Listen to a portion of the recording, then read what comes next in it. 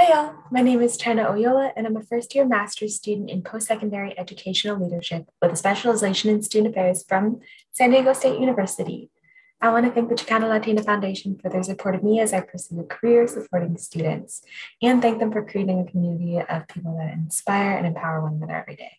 I also want to thank my mentors, mentors, and mentors for helping me become a role model too. Thank you. Hello everyone, my name is Erika Martinez Delgado. I am a first generation college student. I was born in El Salvador. I moved to the United States when I was 11 years old.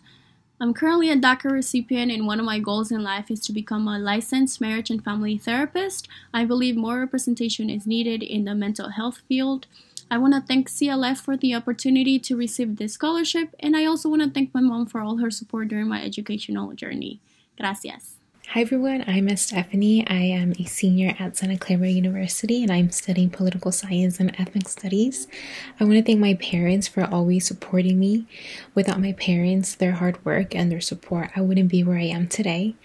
I also want to thank my mentors, my advisors, my professors, and the Chicana Latina Foundation for being part of my support system as I complete my undergraduate education. Without you all, I would have not been able to thrive. Thank you.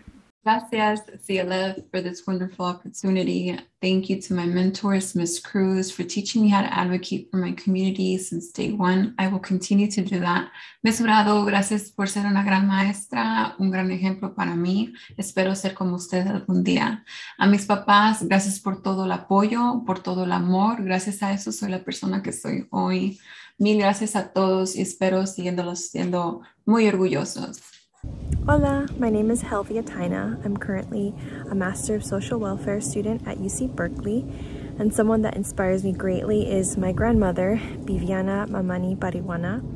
She was an indigenous Quechua woman. She was a farmer and a textile maker, and she raised 11 children.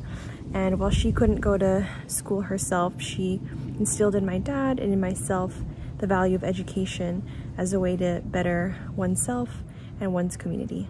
Hola, my name is Ilyne Castellanos, and I just want to thank the CLF staff and, of course, my cohort for always being there, for being so supportive no matter what.